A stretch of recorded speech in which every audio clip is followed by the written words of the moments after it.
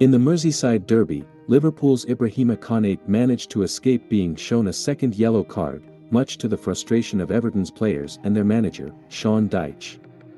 Despite committing a foul subsequent to his initial booking, Konate was not subjected to another penalty. Notably, Everton had already lost a player, reducing them to 10 players, and the issuance of a second yellow to Konate would have evened the sides. Later in the game, Liverpool seized the lead through a penalty by Mohamed Salah, following a handball by Michael Keane.